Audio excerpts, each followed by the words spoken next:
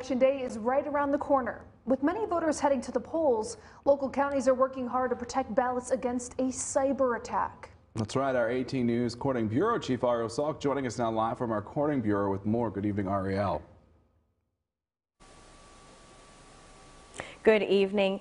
Every vote counts during an election, so some people worry about international hacker interference. Vicki Olin, the Republican commissioner for the Board of Elections, says that on a daily basis, the county's IT department catches people from all across the globe who are trying to hack into their website. But Olin says that the voting machines are safe from these attacks.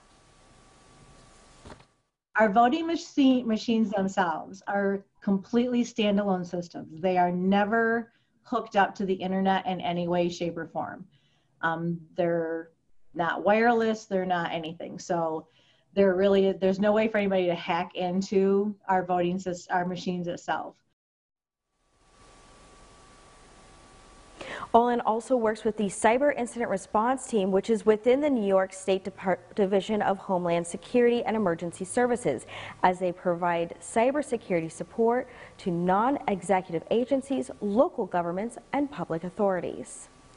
Reporting live in the Courting Bureau, Ariel Salk, 18 News.